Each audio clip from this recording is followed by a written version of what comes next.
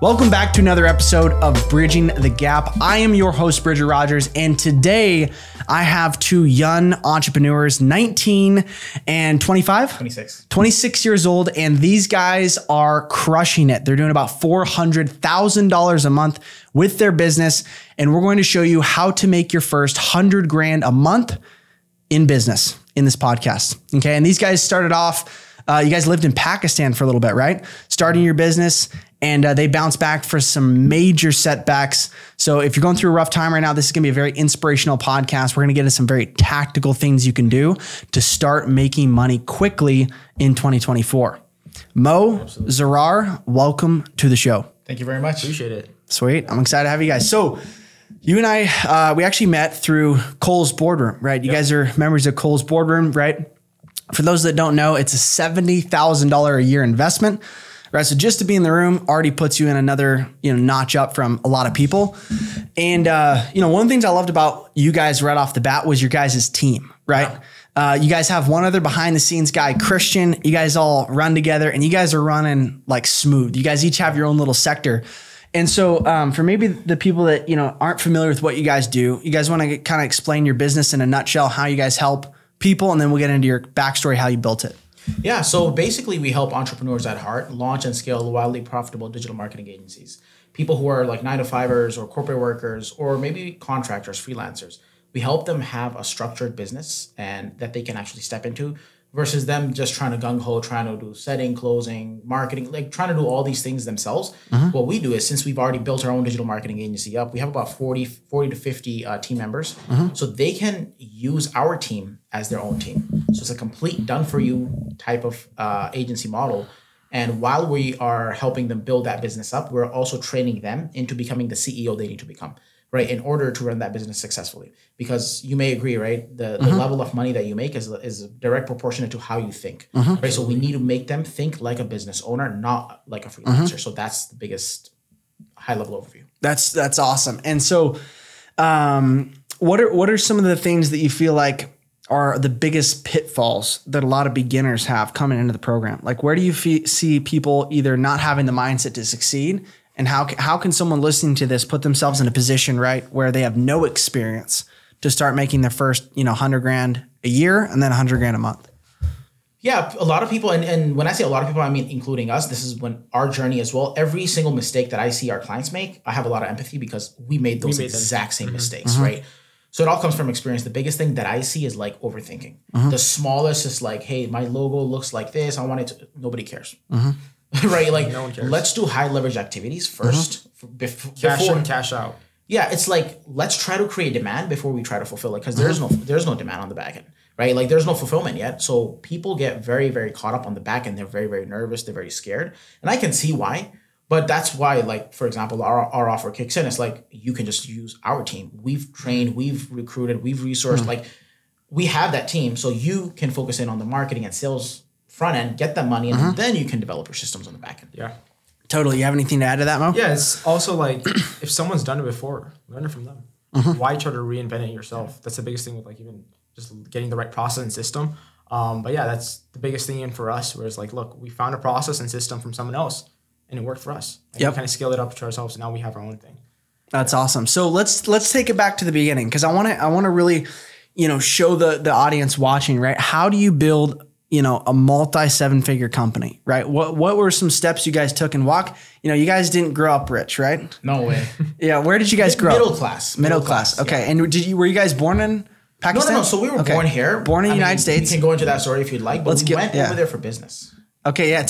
Walk us through, guys. This is crazy. So, when you were telling me this story, dude, my jaw was almost on the floor. Do you guys remember this? We're at dinner. You guys are sharing it. So, I would love for you to share that story, because I think there's a lot of lessons that the audience can pull from that. Yeah, I'll try to compact it as well. So basically, I was going to San Jose State University, right? I was going there. I was majoring in business. I wanted to be an entrepreneur, and my professors, the people that I would talk to, I'm like, where am I, man? Like, this is just, I feel like I'm like some sort of like box, and I'm truly trying to give it a chance. Like, truly from a good heart. It's like, hey, I'm going to the professor. Like, okay, how many businesses did you have? Oh, I never had any. So I'm like, well, hold up. And then I asked multiple professors. I actually like scheduled my time really, really like rigorously. And then I would ask the students like, okay, where do you see yourself in 5 years? And then like the answers that I'm getting, I'm like, man, you guys are delusional. Like that's not how things work. So I decided to drop out. But before that, so I was going, as a freshman. The first semester I went, after that, I was just like, I told my parents I was going, but I was just locked in. I was just trying to learn like this digital marketing agency thing, right? Marketing, sales, whatever it is. Like I was trying to get my skill sets up. And then from there, we invested in a mastermind.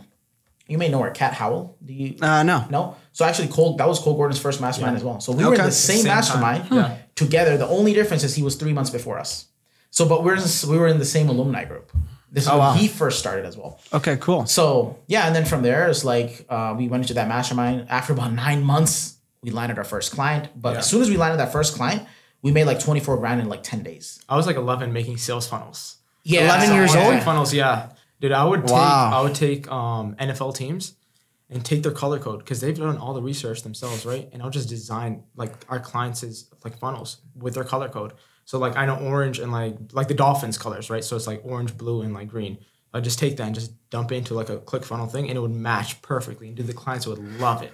So he was a fulfillment guy at 11 years old. At 11 years old, started building funnels, dude. Yeah. Where did you guys get that? Where did you get that mindset, dude? Like, was it you saw your big brother, wanting to kind of get into it? It's a like mix. So not only my brother, but my dad. So my dad, pure hustler. He came to America when he was 16 years old. Dude was living off on chocolate, man, for 3 days. Yeah. He ate chocolate for like 3 days. Money. Yeah. He was 16 years old. Dude, that's better than a lot of other foods I could think of. Those dollar chocolate bars, Oh, wow. The Snickers bars. Yeah. Wow. So 16 years old. Pure immigrant story he has, right? And then he ended up making 200 grand a year working as an IT specialist. Like he was used work for Verizon, Sony. Companies used to fight for him. So we learned a lot of the hard work of he would always say he says, invest in your skills. And I think that's something that you do as well. Like even the people here, right? It's the skill set that matters because no one can ever take it away from you. No government can come. No matter what, you're always going to have it. Yep. Right? It's always in your brain. No one can uninstall that. Yeah, it's true. Yeah, once you have the skill set, right, you can go to zero and you can get back on your feet really, really quickly. Right? Like, for example, when I transitioned with Kino Body, right, I restarted my company first month, made like 28, 30 grand. Exactly. Right. The first month. Right. And it's only going to go, it's going to get better. So yeah, talk to me about some of the skills that you think are the most important to start. Like if you could just pick one skill to start, what do you think that would be and why? Me personally, it would be sales. Like I'm in sales right now. Sales has drastically changed my life. And if you think about it, like I've heard a lot of people say this before, and it didn't really make sense to me till now, since I'm in sales now. But like as soon as you're born, you're already doing sales. Dude, like if you're telling your parents, hey, I want to sleep over with my cousins, dude, that's a sale. All the way up to asking people for $20,000 for life savings. Dude, up to that, to like even when you're about to die, like life insurance. Or like even like when you're planning out your burial. Talk about dating, man. Dude, everything is sales. So that's the biggest thing for me. Like I would want to master sales. Yeah. That's the biggest skill in terms of my opinion, like just for me. Yeah, I think marketing and sales go very, very hand in hand, right? So it's like sales, in my opinion, is just an extension of marketing. Yeah. So that skill set, because marketing, you have to generate leads. Like you could be the best salesperson, but if you don't have anyone who's what's the point of that, right? So it's like understanding and creating that dynamic purposely, getting the right people in, and then closing. That's the supreme skill set. And then if you learn, for example, high-level marketing, high-level sales, it's like you stack these skills together. Oh, you're unstoppable, man. You're unstoppable. That's exactly what we do. Yeah. Dude, that's exciting, man. And what was the growth trajectory? So you guys combined that, and so why did you go to Pakistan? Yeah, I think it goes perfectly. So we landed that first client. This is April of, I think this is 2017. Okay. In June, we're like, all right, you told the whole family. So here's the reason why we moved. Okay. Right? And some of the things, like, I'm not saying you guys should do it, but it's like maybe look at the thinking of how we think. And sometimes you need that in business. You just got to be very bold and very aggressive. And sometimes you don't even know, but it's like you learn, you just got to do things sometimes, right? It's just like taking action, right? It's huge. A lot of people kind of freeze up. So anyways, we were like, all right, cool. We have a system. In 10 days, we'd pulled in 24 grand. But then we were like, the contractors we had were in the US. So it's like, we got 24K, but it's like how much we're actually making. It's like, what's the point of business then? Let's just get a job. The last thing we wanted to do was buy ourselves another job. Totally. Right. So we were like, all right, what are some models? Philippines, India. We started going crazy on the research. And in about 6 weeks, we realized like Pakistan, because that's our roots as well. We had uncles there. They were like, oh yeah, you pay someone like $300-$400 a month and they're pretty good. And they're like, we're like, what? So we're like, all right, let's just move the whole family there. Talk about that sale to my mom, my sister, even him. So he was pretty young at that time. He was like, I have friends, like the cultures. They were like, dude, I had to go to high school there.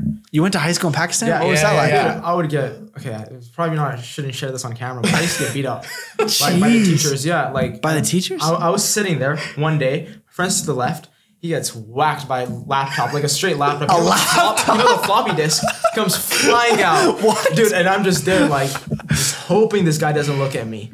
It was crazy, but I want to change it though. Because the amount of discipline I learned from that school, dude, insane. I use that in sales, use that in our own business, running teams as well. It's the best thing that ever happened. yeah. Dude, that's wild. So we moved the whole family there. Okay. And You closed them. Yeah. No, so it's between me and my dad. Our dad is also a partner. He's the back end. He manages that team. We still have that team. Okay, you do. Yeah, we have like 50 Family people business. there, man. Oh, Like, wow. We still have we have That's one great. office. Yeah. We had 6. So I'll talk about how we grew to 6 offices, Jeez. 120 employees at 23 years old. Yeah. That's crazy. But so we go over there and then we get an office actually right before we get there. I had my uncles go in, pick out the furniture and all that stuff. And from there, we were just we're making like 20 to 25K a month, something like that. And we scaled to about 75K a month. And then from there, it's like, all right, what do we do next? Because our life was completely automated, man. Like we were depressed. No work. I swear nothing to do because we had team, like account manager, we had project managers, we had the copyright, like everything's there. Wow. What are we supposed to do? So you go to your team, imagine this, right? In the beginning, everything's about you. Yeah. But then if you use your brain, you can set it up in a way where you have the right people. Then you go to them and they're like, we don't need you. Right? In a nice way. And then you're just like, I'm useless. Good. Yeah. But that's real business though. A real business is there, like without you, it should be continually to grow. So we're like, all right, we still have the entrepreneurial bug in us.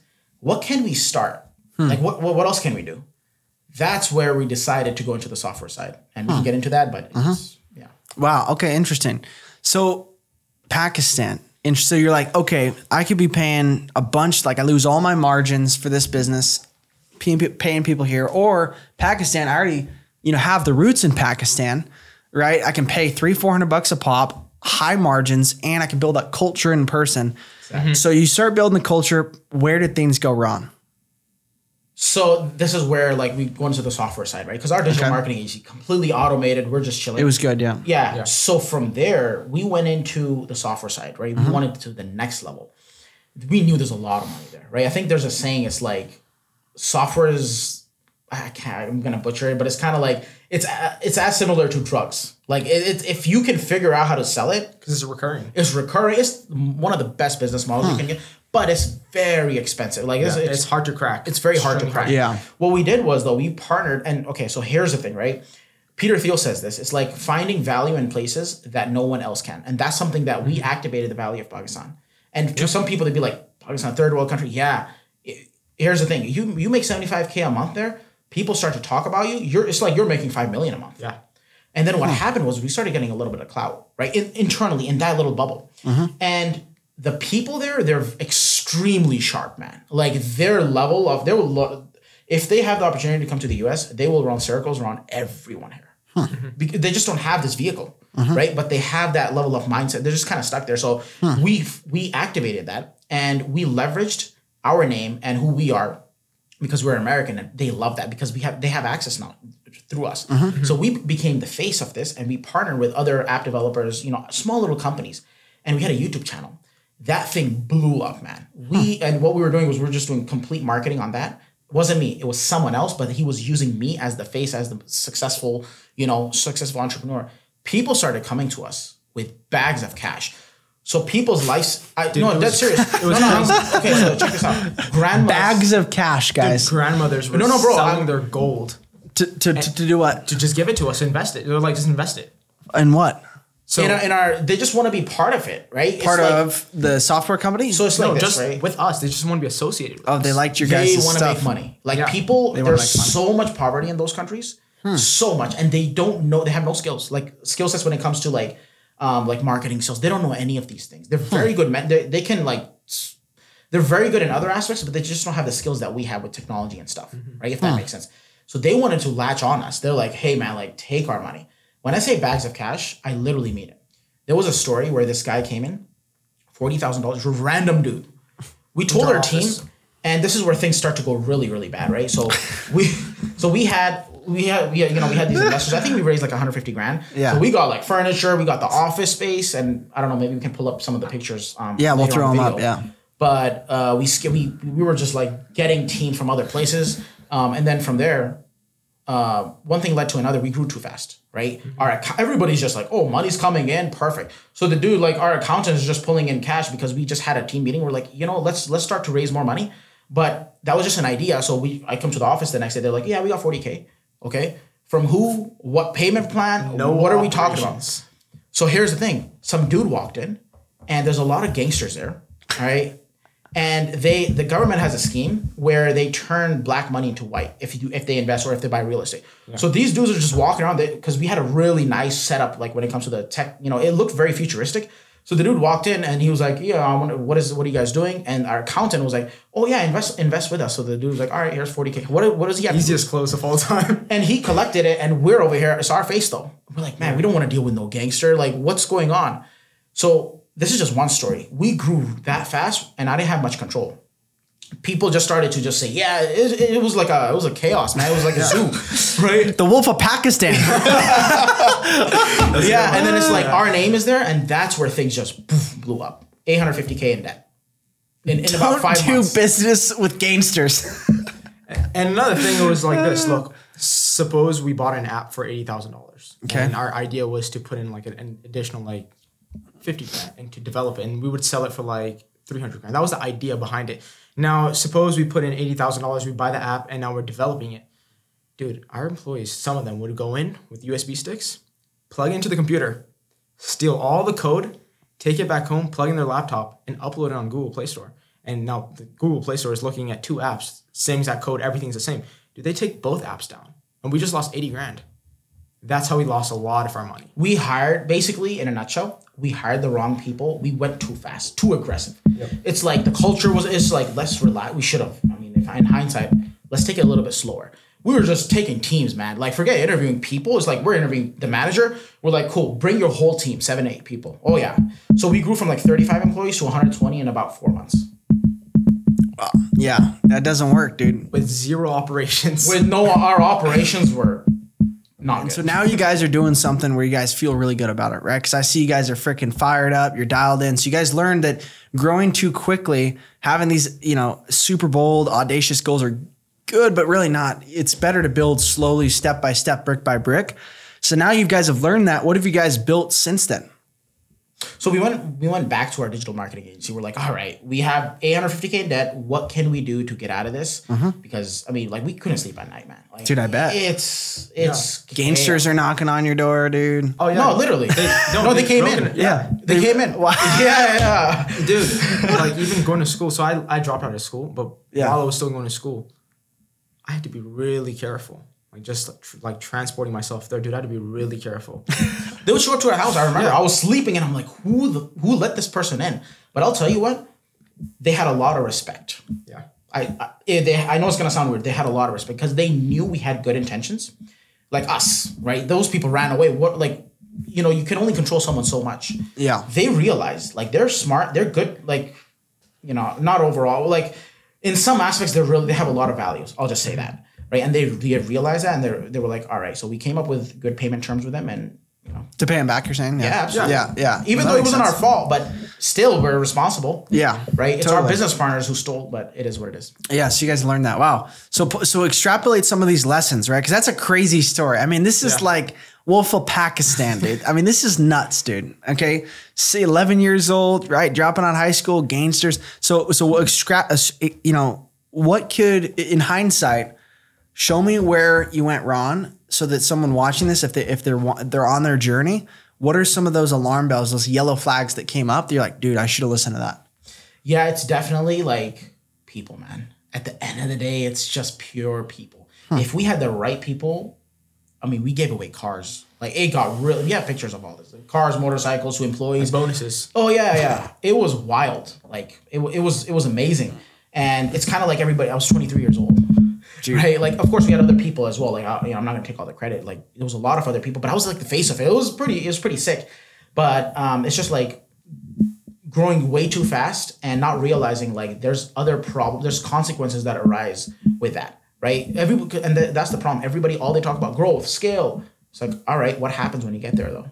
There's other problems, right? Like you get a lot of money. There's other problems that you never even thought of that arise. Yep. Right. So being aware of the whole scenario and like picking the right people, man, that's the most important thing that I'll say. How do you pick the right people?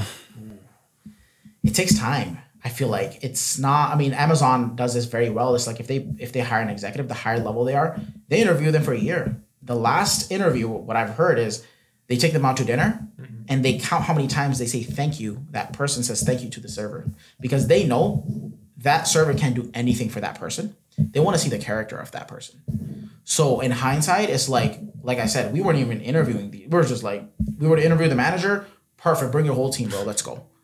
So he's making and like, we're not even, and then we're trying to raise money. We're trying to continue our digital marketing agency. So we're just like really all over and scale too fast. We scale too fast. And then of course people are always going to bring their best foot, right? They're never going to share their weaknesses. They're never, so it's difficult. So I would say it's like hire slow, like hire slow, fire fast. You know, that saying. Yeah. The saying. Yeah. Okay, cool. I appreciate you guys sharing that.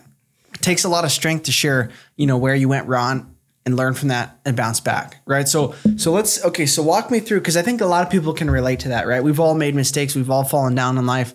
And there might be somebody watching this right now that's literally at the lowest point in their life, right? They're, maybe it's not 850,000, but it's something, right? They break up, some sort of, they're in a hole. I'd love to hear from each of you guys. What did you guys do, right? Because you said earlier, your thoughts determine your future. So how did you guys start to shift your thoughts, your habits? How'd you bounce back? It was like mentally, it was the wildest thing. Because we made millions of dollars before. And by the way, we had let me explain something. Like when I say we paid these people back, the amount of sacrifice we went through, literally open up the fridge, there's no food. And we made millions before this. We like everything, whatever personal stuff, we were selling stuff, man. We put our car up for sale. It didn't sell, but we literally put our car up for sale like twice. Like this is the stuff where we borrowed from our uncles. We borrowed from the people that just to pay off people. So when these people saw it, they're like, okay, these guys, like there's no, and we have American passports. We can just bounce. Yeah. They can't touch us. We're like, no. We're staying right there. That's not how we do business. We're right here. You want to kill us? Go ahead. Like, it's fine. Like at least we want to live with ourselves, right? Like we want to be able to be like, all right, we did what we had to do. And we did the right thing. So mentally, man, it was wild. It's like this.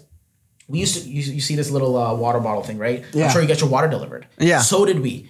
Yeah. We couldn't even, so everything, we looked at our expenses, we're like, all right, cut. So we're like, all right, now you know where we went for water? At a government facility. And the people there who are standing in line, they're making like $100 a month for their whole family. So now you're standing in line behind someone who makes $100 a month for their family. And here you are wanting to make $100K a day. Make that make sense. The conversation is like, it's like we're mind fucking ourselves. Yeah. Right? So here's our coping mechanism. Okay. We had the best time of our lives. We started laughing about it. We're like, look how insane this is. And we started documenting. Yeah. We have videos for every piece of this, everything that I'm saying. We have pictures and videos because we knew we're going to make it out. So maybe for the edit, we'll just throw it on, right? Yeah. Everything we have. So it's like, we just viewed it as like entertainment and like, all right, man, what are we supposed to do? Just laugh about it. Yeah. So we had a lot of fun. Like we just flipped it. It's like, why are we going to cry? Let's just have fun with it and let's see what we can do. And we just locked ourselves up, learned some of the other skill sets like marketing and sales. And then, yeah. And another thing I want to add on that is like, if someone's out there right now at their lowest, record yourself. Make a little video at your lowest and at your highest. That things will pass. It happens. Like it'll go by. But if you're at your lowest again, just go back to a video. That's exactly what we did too. So we were at our highest and we had videos of us just being like really happy. At that time. Which we thought it was the highest, yeah. Yeah. And then when we were at our lowest, dude, I would just look back at it and it was like, oh yeah, we'll get back to that.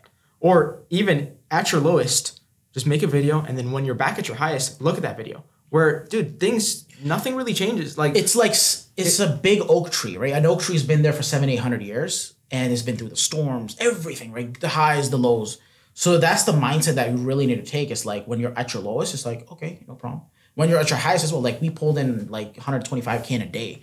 We're like, I mean, we want to jump up in numbers. Like, no, hold up. There was a point where we also, relax. It's fine.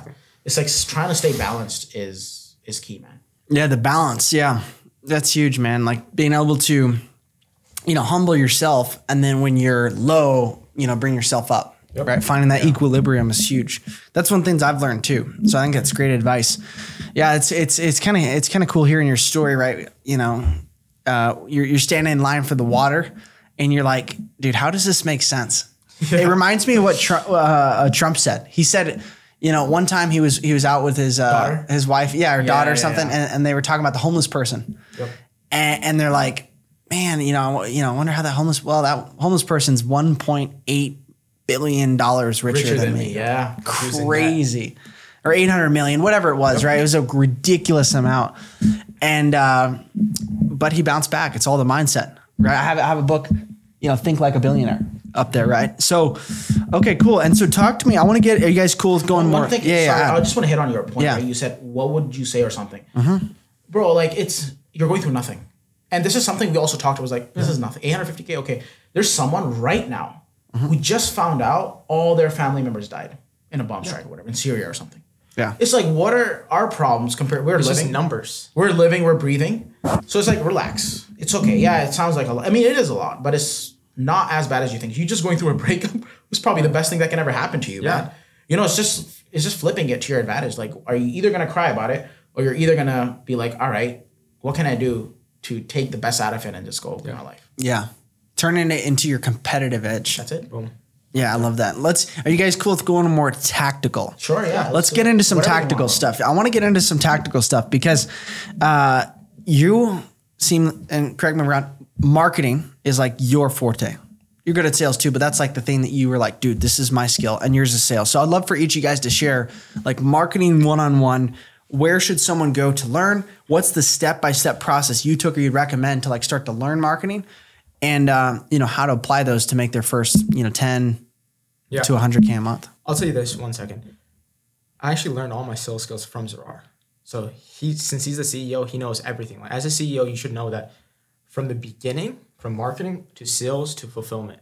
That's the biggest thing. So everything I literally learned from him. Wow. Yeah. So that's huge. But then, talk about sales. How did you train a sales superstar? Because I look over this guy all the time. We're walking around the building. Dude's closing deals, boom, boom, boom. So walk me through your sales philosophy and then how you transfer that. Because those are two separate skills. Yeah, you're right about that one.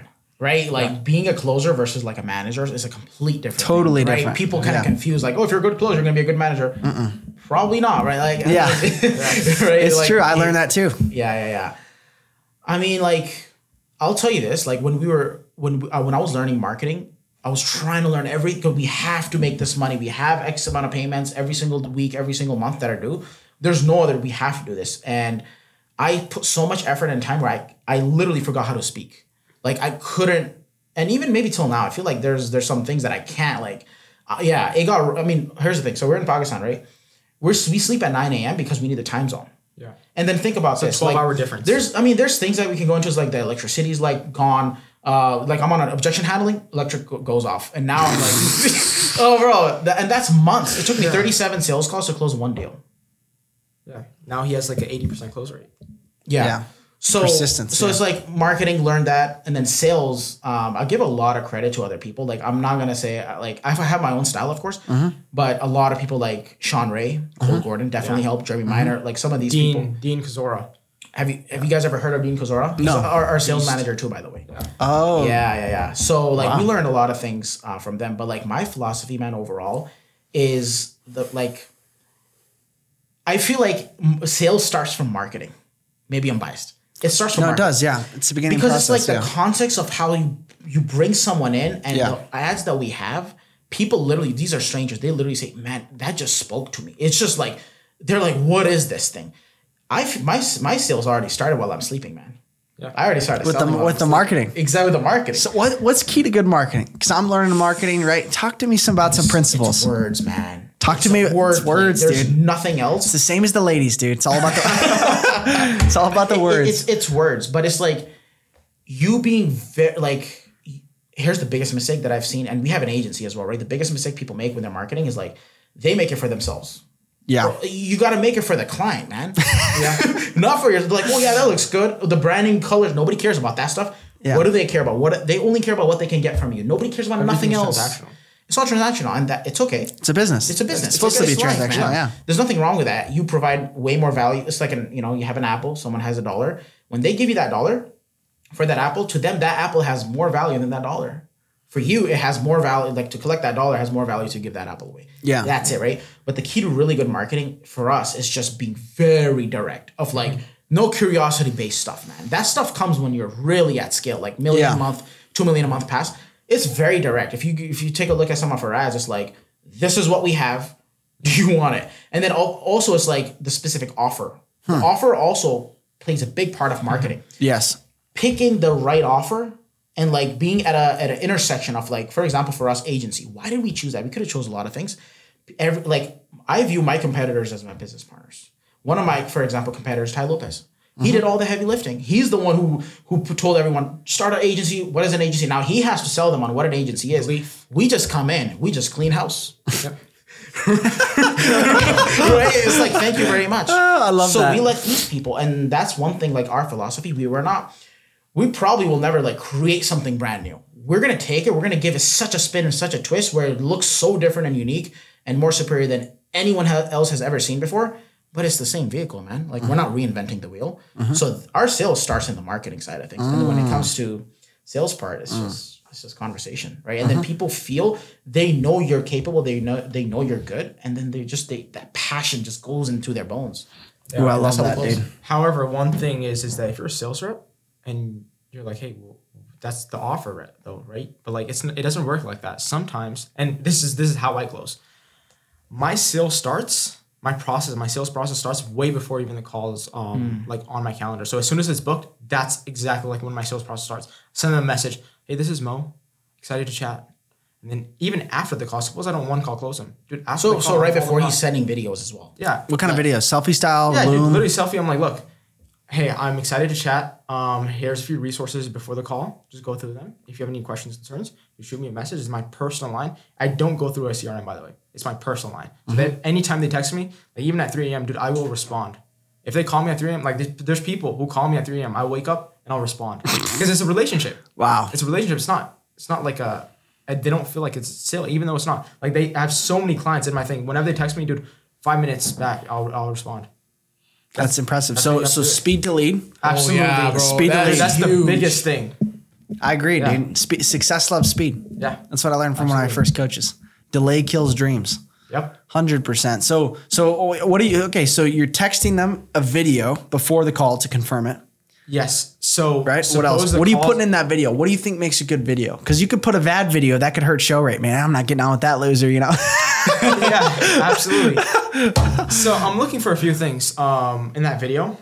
I just want them to feel like, hey, I'm building a relationship. That's all my whole sales process is relationship based. Okay. So I'm sending them a video. I'm like, hey, this is Mo. Excited to chat on XYZ date.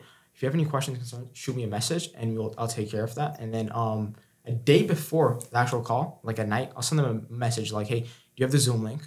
Do you have this? Do you need help? Do you need to reschedule sometimes?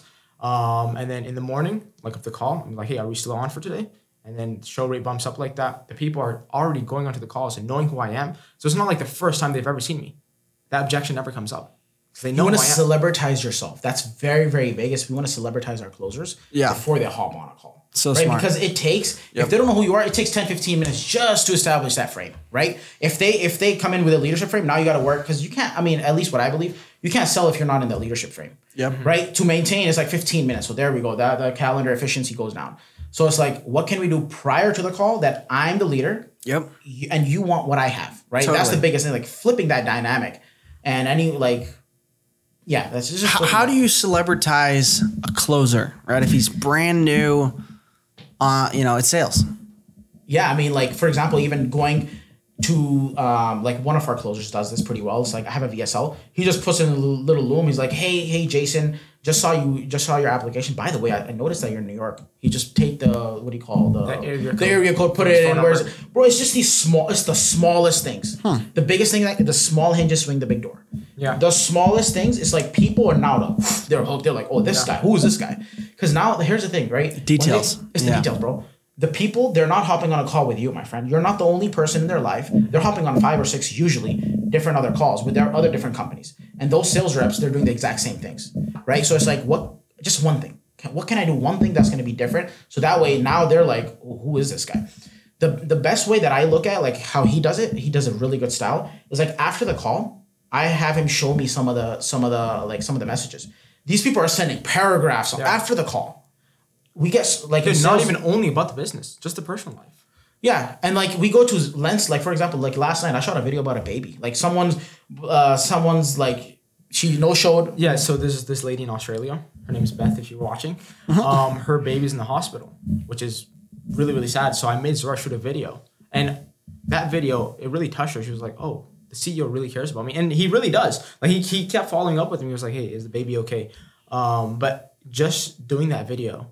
And even if you're a sales rep and you're just looking like, hey, you don't have the CEO right next to you. Well, what you can do is typically you have like daily sales meetings, right? And this is what our closers do. They literally just spin their chair around. Suppose that like the monitor's here. They make a video. The CEO's right there or the sales manager, and they just point at him. And the sales manager's just like this. He's just waving. Dude, and just say their name out and be like, hey, Beth, Zarar's shooting this. I was telling Zarar all about you. And he's very sad about your current situation, which he actually was. And he's just giving your condolences or whatever, right? Bro, these people melt. They melt. And here's the biggest thing you asked about, like a new sales rep. Bro, if you guys don't even know about anything about the offer, no problem. If you can, well, it is a problem, but like if you're starting, right? It's like this. If you care more about the client than they care more about themselves, you're done. Like you're good. You don't even, man, it's like sometimes we hop on, it's like the guys, they're not even asking what is the... They ask after. It's like, okay, yeah, let's do it. And then they're like, oh, so how does this thing work? Yeah. I'm like, oh, man. Like we've had like 15-minute close for 20 grand piff. So is that good or bad in your opinion? Yeah, exactly. It can create issues because you're not setting the right expectations, 100%. Right? I mean, that doesn't always happen. But that if it does, case, the reason why it happened is because they realize how much we actually care about that. Yeah, care and certainty. Caring, supreme confidence. And caring so much about them where they're just like, oh, man, this guy is... Like, he cares more about my success than I care about myself. Of course, like, let me just work with him. That's all. That's good. Yeah. You got anything to add, Mo? No, he hit it. Hit it right on the head? Absolutely. That was super valuable. Guys, drop some. So, guys, if you're watching on the podcast, we do these live with all of my inner circle clients that are in my certification. So, we got a handful of guys on here, about 6, 7 guys that are jumping on today. And guys, drop some heat in the chat if that was valuable. I know I personally, if I was a sales rep, I would be immediately implementing that. Like immediately, I'd be like, dude, next time I'm on a call, boom. And I would do that actually. I would mention, hey, dude, I was just on a meeting with Todd, because I used to sell for Todd Brown. So I'd be like, oh, I was just on a meeting with Todd. He was just talking about this, this, and this. Boom, we got to get back on, right? Following up. How many times should a sales rep follow up after a call and they say they're not ready to move forward? There is no limit, man. There's no limit. That's not a good question, right? What's the frequency? I just closed someone that I was setting a year ago. So like I talked to him a year ago. My first ever triage call, by the way. First ever triage call. Yeah. We closed him a few weeks ago. I think 3 weeks ago. Yeah, 3 weeks ago. 10K piff. Wow. Yeah. So you started taking calls a year ago for sales. First setting. So he was setting, I was closing. So we had that dynamic. But that was the first time you got into sales a year ago? Yeah. So dude, I've been closing for the last 2 months. Yeah, he's closing 50K deals like it's nothing. It just started 2 months ago. This guy started 2 months ago. How much revenue have you closed? It's I make 20 grand commissions every single month since I started. Easily. Yeah. That's crazy, dude. That's good. Yeah. 20 grand, just started closing. That's why I personally believe I call it freedom closing, because you have time freedom, location freedom, and you can make the money. It's the easiest way because you don't have to learn the marketing. You can plug right into the sales as long as they have a good fulfillment system. You have your checks and balances. And it's like this, even if you want to launch your own business, if I were to go back, sales, 1000% commission only sales. Just like, some of you guys here, that's exactly what I would do, because not only are you learning sales, but you're also learning a little bit of marketing. Like, oh, this is the lead flow. This is how it works. If you ever want to launch your own business, and then the fulfillment, like you get to see a couple things because you're on the front lines. And then eventually, then you can, whatever you want to do. But and the money wise, like the stress of being a business owner. Oh, like talk to me about it. They froze all our accounts for like 4 weeks. So now we have to make, like, people need to get paid. Employees need to get paid. Like they're like, hey, we got to get paid. So now we have dishing out personal stuff, man. Yeah. It's like personal money. And then you're like, I don't know if I'm ever going to get it back. It's like, there's stressful. So many things, right? So many variables. Like, as a sales rep, it's like, it's not easy, but it's like, cool. If you have the skill sets, if you have that, you have a calendar, you manage it, you're in full control, close deals. There's no stress. You're good. Woo! Yeah, I agree. I mean, yeah, that was one of the things that I noticed. Like, you got to worry about lead flow. You got to worry about client fulfillment, clients getting results. You got to worry about operations, finance, legal, yes. taxes, right? Ads. I mean, there's so many things. So it's just like, dude, why don't you just go super deep on one skill? It's an easy skill to get started. We all do sales, whether you're introverted, extroverted, doesn't matter, right? Right. One of the guys on here at Parsa, right, his English isn't even his first language. Yep. Made $8,000 Canadian first month. Amazing. Right? It's like, dude, like, it doesn't matter. Like, he was like, well, my accent. I'm like, dude, forget about your accent. Get better at your accent, but dude, just push through. And because he's learned the tonalities, people will even be like, what was that? And because he has such a good tonality, like, he's able to just push through. Yeah. What are some other important things? Like, I know you guys are, like, you were telling me one time we were hanging out, like, dude, I just overcame like 18 objections or 25 objections. Yeah. Like, talk to me about the mindset to overcome that many objections, and how can one develop that? Because I know sales reps, biggest mistake I see new sales reps making, it's too much money. Oh, okay. And they start freaking, they give up the first no. Yeah. First okay, of all, I have a great day, You never take BS from people. That's my biggest rule. And the thing is that, people will tell you. So there's actually 3 rules of sales for me. This is what I follow.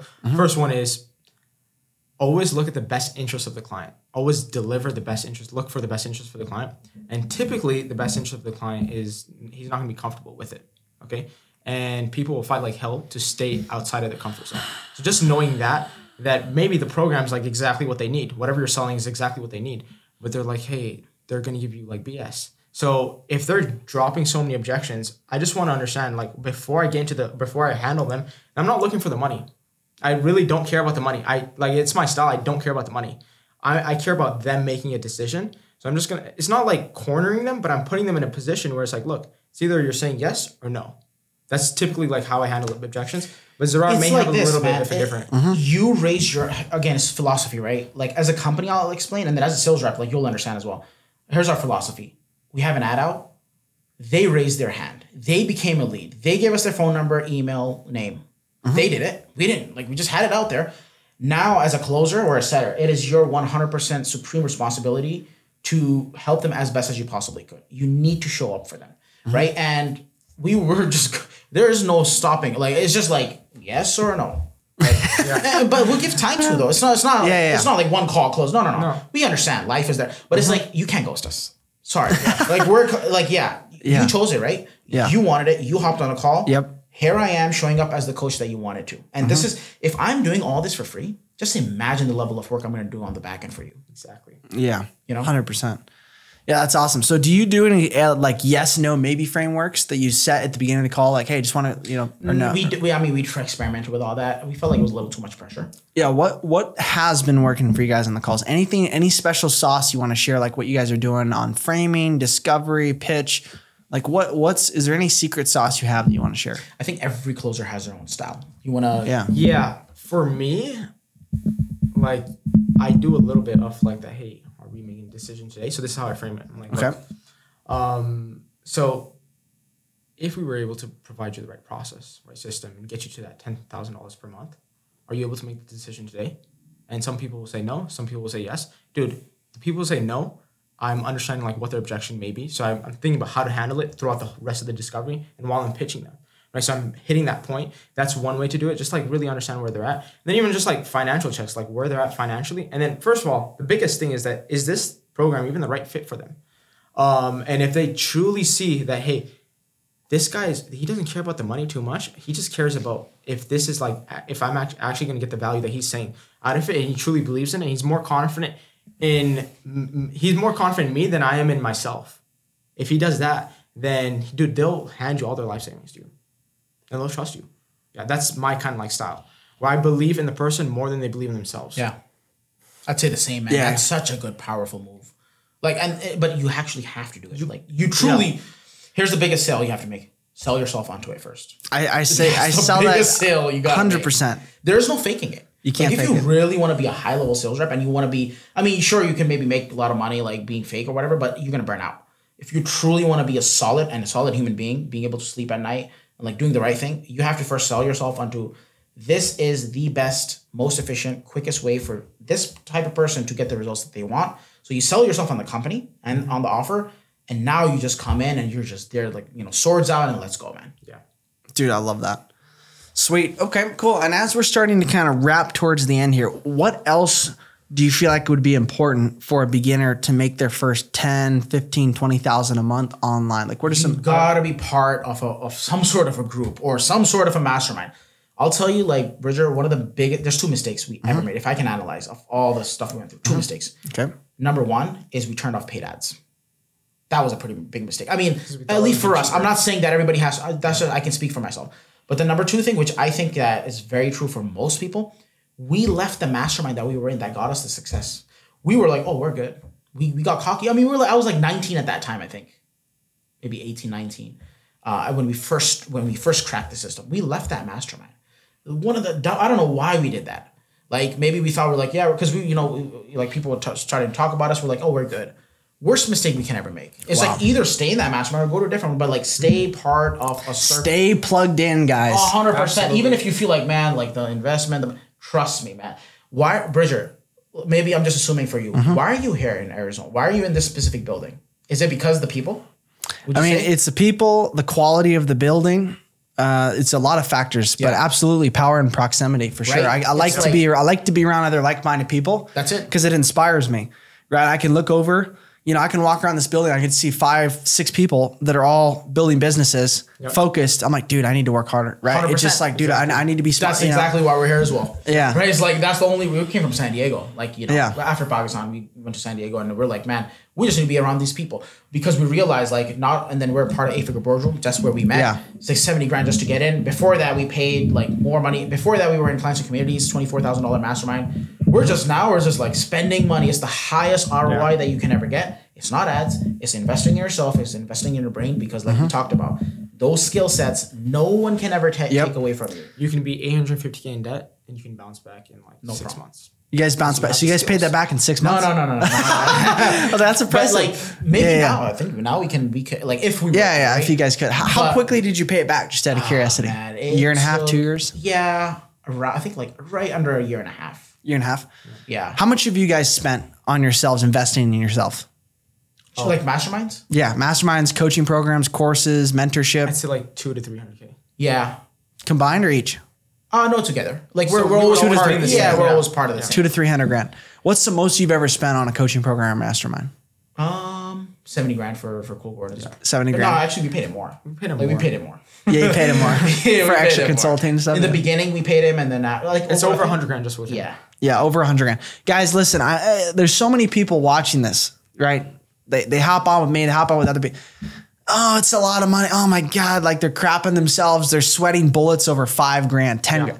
I'm like, guys, like you don't understand. Like the people that I surround myself with have spent hundreds, if not millions. Like I had Cole on the podcast, 3.3 million he's spent. He's 10X, right? And he's doing way more than 10X. There we go. Right? Or he's doing about 10. So it's like, you just need to invest more in yourself, right? And he's like, dude, I'll even buy people's programs, even if I'm smarter than them, I'm doing more than them, just to see if there's 1 or 2 things I can do.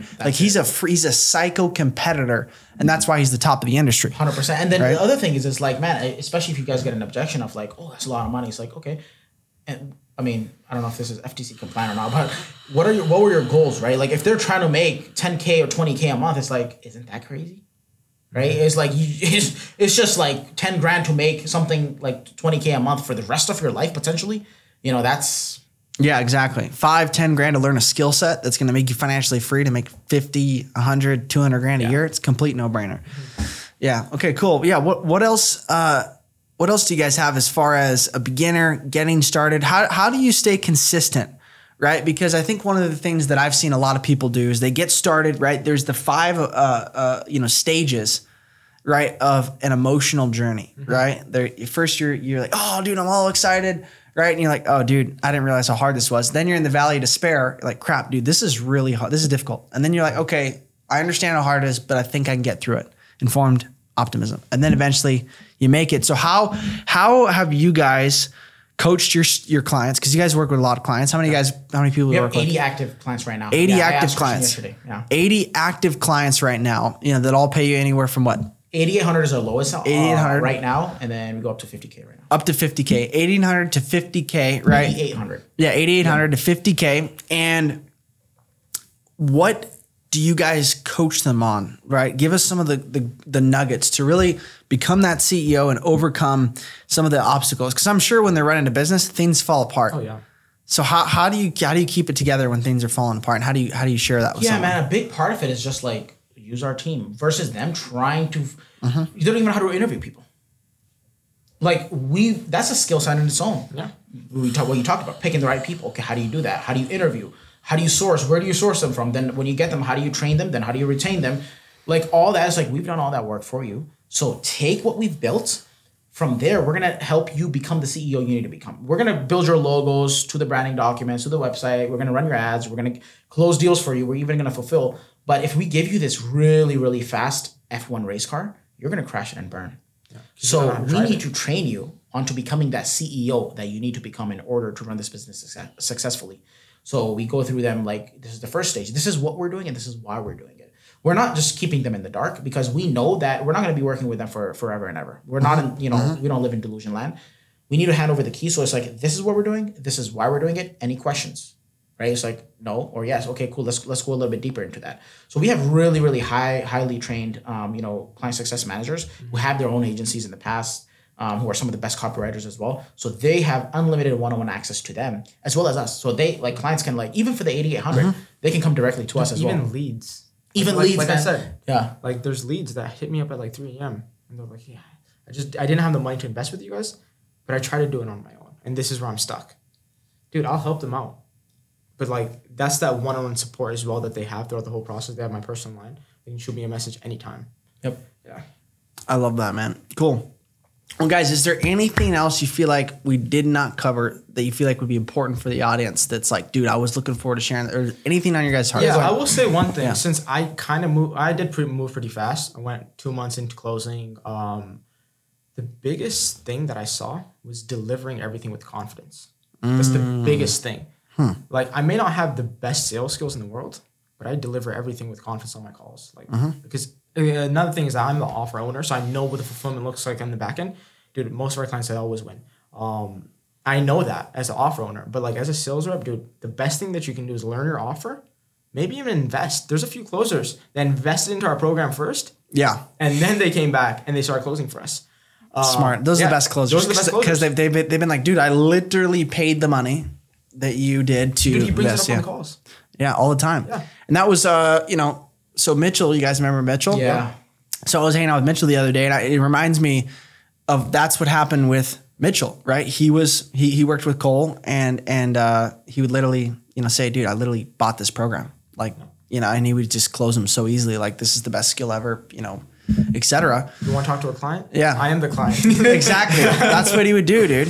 And he would just crush it. So get familiar, get confident with the product you're selling, really believe in it. And that's one of the things I teach people right off the bat. Like, you need to interview the business owner. Like, actually become the CEO of your own life. Yeah, ask good questions. And that's what I teach my people. So if anybody, talks to any one of my sales reps, I give them an entire list of all the questions. How many setters and closers do you have? What's the average commission? What's the most commission, right? What's the lead flow, right? What's the marketing look like? What's the best client results you've had? What's the worst client results you've had? What's the average? So then they're getting all the metrics to make an educated decision, right? Because that's what I would do. Yeah. Right. With the skills I have, I can pretty much cherry pick an offer that I want to close on. I'm still getting paid for. I closed for 1 month with Brian. I'm still getting paychecks. Yeah. Right. From just $1,500 just from payment plans that I had. Right. Yeah. So it's like, when you have the skills, and that also as a closer, that makes you look really good to the business owner. Wow, this guy's sharp. If he's taking it this serious on the interview, and he's not just like, he's losing his frame. Like, oh, you know, whatever. Like, you know, versus like, no, I have standards. Where you guys at? Then it's like, wow, this guy's serious. He's going to treat the clients right too. He's going to treat the clients right. He's going to have that authority frame. Yeah. I'll just add a little bit of like, I see this in the marketplace, right? You know, I call it monkey branching. Offer to offer, just jumping. It's like, hold up. The grass is never going to be greener. Like, I know, I completely agree with you. Is if you're a closer, go all out in the beginning. Like, really try to understand. Pick the right partner and stick with them. Yeah, things going to be up and down. Like, that's just how it is. Yeah. Right? That doesn't mean if lead flows off for like 3 days, oh, let me look for another offer. Hold up, bro. Yeah. It doesn't work that way. Right? Yep. If a call, I mean, what we believe in is like, if a call comes onto the closer's calendar or the setter, it's like, that is your responsibility. The offer owner has spent that hard-earned money. It's not for free, my friend. Yeah. That's your job. Squeeze, liquidate as much as you possibly can. Totally. Right? Do the right thing. So having that level of grit while you're on an offer, when things go up and down, and just going all out, man, on sales, at least like for me, it's like very physical. I literally fainted on call. I don't. No, I'm serious. You fainted on call once? Yeah, multiple times. Yeah. Fainted. Yeah. So you dropped the pitch like 9,800. I'm like, no, okay, not fully. I'm sorry, I'm blacking out. I'm like, I can't see, and I'm like, what's going on? And I have to like, the fighter pilot thing. You have to do that, and then multiple times. Wow, that's crazy. Dude, my nose was bleeding the other day. Yeah. I think I told you this. I told. So that's just these MMA fighters, they got nothing on high ticket closing. Yeah. They think they're in the ring getting beat up. Dude, spend a day at high ticket phone closing. I challenge any MMA fighter. Yeah, I mean, when you're going 20K, 50K for biz op, good luck with that. They're gonna fight just like they're gonna fight like hell to stay where they've always in their comfort zone. And sales, your only job really is to take them out of the comfort zone. So expect a fight, man. Like, that thing is brutal. You know, it's a bloodbath, man. But people, like, that's what they want, though, right? Because at the end of it, no, check this out. At the end of it, 3 months later, they're gonna be like, "Thank you, that was the best decision of my life. Thank you for pushing me a little bit there." So it's like, all right, when we realize like that whole cycle is there, I'm going all out. I'm going all out. Like, I don't care what happens. Totally. You have something to add? Amazing what he said. Yeah. Just hit it right on. Sweet. Yeah, guys. Well, listen, anything else that you want to add? Any other questions? Because I think what we're going to do next, and this is another reason why you want to subscribe to the channel if you're not already, we're going to do a part 2. Okay, we're going to cut it right here. We're going to do a part 2. We're going to do a live Q&A with my Inner Circle students. And so, guys, make sure you have some very powerful questions ready based on what was shared. We're going to get straight into that here in a second. But before we do, anything else to sum up your guys' story? And then we'll get into making sure they can get connected with you guys. Man, there's so many, but like I remember one time I was like literally rolling on concrete. I had a panic attack. I had multiple of those. Wow. Yeah, rolling on concrete. I can't breathe. I'm like, man, my face is numb. My mom is screaming. By the way, our car broke down too. I know this in Pakistan. Yeah. So we were rushing to the hospital. We went too hard with the engine or something. I don't know. Something happened. The car stopped. So my mom is in the middle of the street trying to flag down a car at 11:30 p.m. And I'm rolling on concrete. My dad thinks I'm dying because it was COVID. Asthma too. I had asthma. My dad was like, "Oh, this guy's dead." That's what he thought. And my mom's in the middle. She's screaming, and I'm sitting in the car, and we're just going. And some random guy was just hitting him in the back. I'm like, "Drive faster, please! I can't breathe." Some dude stopped over and picked him up. Some old guy. And I can't breathe, man. I'm like hitting him, like, man, like I can't breathe, you know. And that's just one piece, right? And every day there's something happening. Every day you wake up in the morning and you're like, should I check my phone? Should I not? It's like you're just as the CEO or like the owner. Everyone comes to you. Yeah. Everyone when shit hits the side. Yeah, and like, you know what they're saying? They're like, yeah, we need 17K here. Yeah, we need 12K. It's like, where's this money got on my ATM? Dude, I have 3 cents in my bank account. You know, these people are just like, yeah, bring money, and then you borrow money from here, and you're like, yeah, we're gonna pay it back. You try to give money to the right people, they run away with it, and now you're stuck. Now you have both parties. Like, what am I supposed to do? There's a movie that I can't remember what the name is, but I don't know. Dude, this reminds me. I just watched a movie the other day. It's called Billionaire Boys Club. You guys seen that? I've heard of it. Go watch it on Amazon. It's got a couple good actors. But dude, this reminds me of this. You're gonna watch it. You're gonna be like, dude, if you guys kept going down that path, that's what your guys would. That's what would happen. Billionaire Boys Club. But yeah. So the moral of the story is. I mean, there's so many morals in the story. Like, it's picking the right people. I truly believe 1 + 1 = 11. 100%. And even if you're a closer, right? It's like you may not be a business owner, But in a way you are, man. Like you're taking 10%, 15% commission, whatever your structure is, and you're taking it from like the money that you generate for that business owner. So you're kind of partners with them, which is why it's so important to pick the right ones. 1 + 1 = 11. And that's something that we live by. And yeah, we're always going to be together, man. It's like teamwork. And then, for example, closers, the setter and closer relationship. Oh, absolutely. Huge. Yeah, talk about that for a second. That's one of the things I really hit home in my program. So, huge thing for me was I trained all my setters. So, I literally just picked up my friends from Pakistan that were my high school like friends. I picked them up. Our whole team is high schoolers. Like, we're doing $400,000 a month from third world country high schoolers. From right now? Yeah, right now. They're all from there. So, I picked them up, hand trained them for like 3 months. Every day, one-on-one calls. Every single day. Train them up. Dude, they're savages. They make like $400 every day. $400 a day. $400. Well, you know, that's the only reason why we have them there. And this is the worst part about it, is that, dude, they work night shifts. So like 7 days a week, night shifts. In their country or here? Yeah. In their country. Okay, in their country, yeah. It's crazy. Dude, here's the thing though. They're loving it, dude. You know why? They're making like a neurosurgeon money. They're making so much money that like in that country. Yeah. Like if they make $4,000 a month, for example, they're living like they're doctors, man. Yeah. Jeez, all dude. high school dropouts. All high school dropouts. All of them dropped out. No like kidding. 15-year-olds. How many? Wait, so you have 4? You said? You How have many? Three, right? Yeah. Three. 3 high school dropouts that are making what are they averaging per month? About $4,000, right? 4 to 5K. But over there, dude, that's like 30K. Dude, I know guys that join my program that want to make $5K a month, dude, in the US or Canada, dude. Yeah. That's so as a young guy, that's a lot of money, dude. It's the status, man. Like their uncles are coming to them. They're like, "What are you doing? I've spent my whole life 55 years old. You're 17. What are you doing that you're making 3 times more than me?" Right? So imagine the status. So like we realize that like that's a beautiful model that we have out there, and they're the front face. They're the soldiers of the company. So they're in the trenches there. We got their skills really sharpened up though by being in masterminds, by being people, close to people like yourself, like you, your program. Very similar. So, they got the skill set and they have the hustle. One of the biggest reasons why it takes hard work. Sales, there's no you can't hide. You can't hide it, bro. Behind a course, you have a coach, to put in the work. You have to do an the offer. work. No, you can't hide behind the offer. You have to do the work. You have to put in the work. Yeah. So we're like the Americans. They don't even know what that work is. Like the work, most of them don't. I find a couple of them off the streets. Okay. Yeah. Help us out, man. We need some. I got some savages, dude. I retrain them. I reprogram. No, they come to me hungry though. I think there's a good community, right? There's a small subset of I've found, 16, 17, but really 18 to 25-year-olds that I found that are, dude, that are deathly afraid of living their life potentially like their parents. Paycheck to paycheck. Yeah. Shit, am I going to lose the house? Something happens. Dude, we're not financially set. That's how I grew up.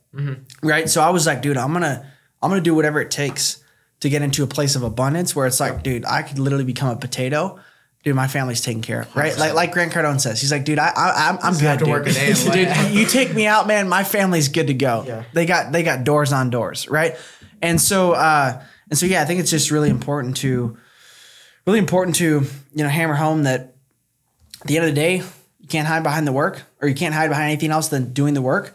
And that when you do get into an offer, build that relationship with the closer. That's so important that you were saying. Yeah, it's such a golden nugget. And that's the thing, right? Closer is a very, in a way, selfish role. But it's like if you tag team things, and I know Grant Cardone does this on a very high level. They just tag team deals. Oh, all the time. Bro, it's like work together. I do 2-on-1s. People, here's the thing. When someone comes in, or a client comes in, you do a 2-on-1. They're like, okay, this closer said this thing. This and guy's that other saying it too. It's like, oh, this is a setter said it. The marketing said it. Little good cop, bad cop. Exactly. You could do that too. So it's like, have fun. Dude, I'm so sorry I had to talk to Mo, man. He's such an asshole. One thing I'll add, last piece of this, is being hyperly dynamic on calls. As a closer, it's like who you're talking to. This person is completely different than the next person. It's completely different than the next person. So being in their shoes of that person versus just trying to go through the script. Yep. And that's people just reading through the script. Is like, hold it, try to understand what that person's saying. Make it about them, customizing it. I love it. Yeah, sweet, guys. Well, listen, guys, if you're watching this right now and this inspired you, make sure that you share it with someone, okay? Because we bring you this show completely for free to help you bridge the gap between where you are and where you want to be.